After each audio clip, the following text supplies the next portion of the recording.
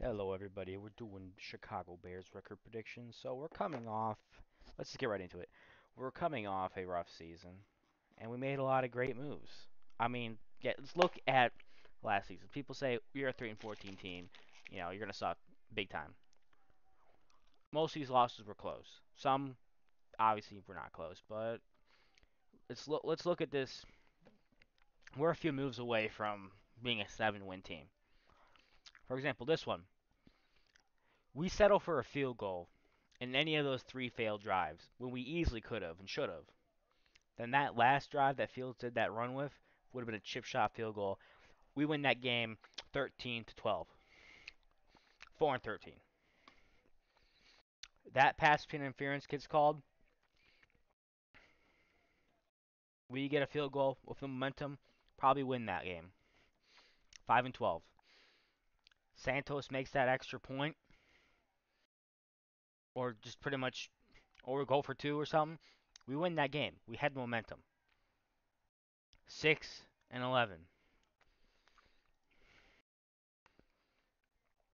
Philadelphia Eagles. We get that momentum going. That can easily be a win right there. Same with the Packers. Keep the momentum going. That is 8 winnable games on top of the games we won, of course. So we were not a we were not a. There were teams in the league that were worse than us on paper and on the field. Record wise, yeah, we were the worst, but you know we got a lot of great players, a lot of new players. So how do I think it's gonna play out? Let me show you. I have us getting a statement good win to start off the season good at 3 o'clock, week one. So that's good. And then we fly down to Tampa Bay and get a dub 2-0 record. But yeah, 2-0 is 2-0 is a great start, but I got us dropping the next two. Um I just don't think we'll be able to keep that momentum going against teams like obviously Kansas City. I don't see us winning that. Even the most optimistic part of me does not see us winning that game, especially at Arrowhead. Of course, I will watch that game. I will watch every single one of these games because we're gonna win. You win some, you lose some. It seems gonna be better than 3-14. We're probably gonna win.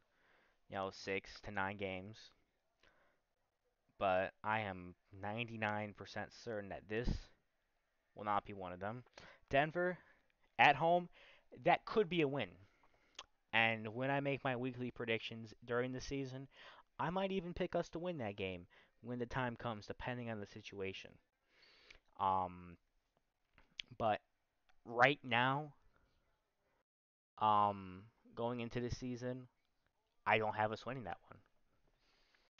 And I also don't have us winning this one versus the Commanders. This is going to be one of the games every team has one or two. Games that they should win. We are better than the Commanders. On paper, roster-wise, we are a better team. But which I don't have us winning this one.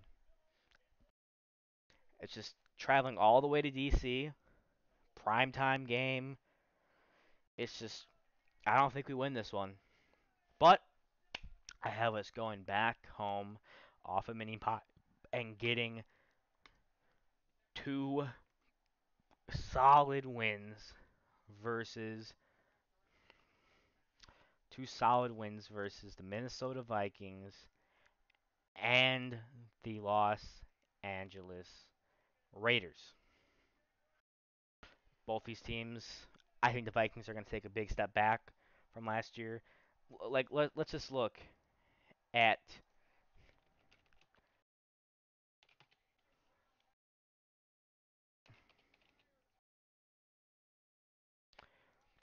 let's look at their schedule last year. They were 13-4.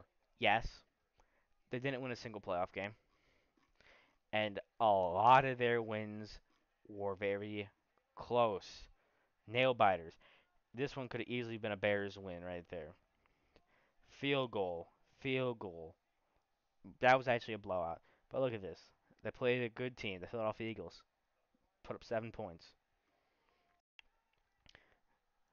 They beat the poverty Cardinals, terrible Cardinals, only beat them by 8. Washington Commanders, another not good team, only beat them by 8. They barely won that game off a pure miracle. Um, but yeah, then they play Dallas, loss, terrible blowout loss on Thanksgiving, I believe. No, wait, no, that wasn't on Thanksgiving. That was on Thanksgiving. Still, not a really good team. Barely, not really a close win. Another not really close win. A close loss. Well, no, a pretty much blowout loss against a decent kind of team. Massive, needed a really, really, really massive, the biggest comeback in history in order to beat the poverty Colts. Barely beat the Giants, which is a decent team. I'll give them that. Blown out by the Packers in front of the entire country, and then an easy win over a team that literally just gave out a free win. We were begging to lose that one. So yeah, I think to take a step back and we get a win there and we get a win there against a not so good Raiders team. But I have us losing to the Chargers on primetime football, and then I have us dropping one to the Saints too. So we're gonna be sitting at 4-5, not too hot, but it's okay. I got us bouncing back. I got us bouncing back versus the Panthers to sit at 5-5, get a good win over the Panthers. Get to see Bryce Young in action, the team we traded the first overall pick to. So we're sitting at 5-5. You know, not the worst place to be for a team that just got the first overall pick the year before, but also not too ambitious. But win streaks really aren't going to be that common except for these two right here. And we drop the next one versus the Detroit Lions, even coming off a mini bye. And then I also have us dropping the Monday Night Football, even though Rodgers does not perform well on Monday Night Football. I see us dropping that one. But we're coming off a bye. And I think we make changes. Obviously, this is a multi-year rebuild like the Blackhawks are doing. The Bears are getting better, and it will continue to get better throughout this season and 2024 and beyond. This is not a real year to contend, and we have a lot of winnable games after the bye. I think we come off strong. We get an upset win over the Detroit Lions.